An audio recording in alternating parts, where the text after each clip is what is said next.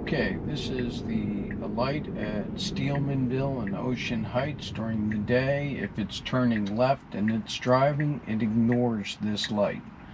It wants to make a left turn on red during the day.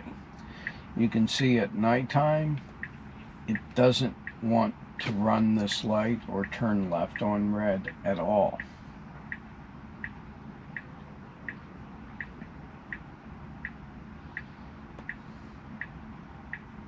I don't know what the difference is between day and night, but there is day and night difference. One, it tries to turn left on red, and the other, at nighttime, it doesn't. But now it's not even moving. But why is it stopped at a traffic control? That's weird.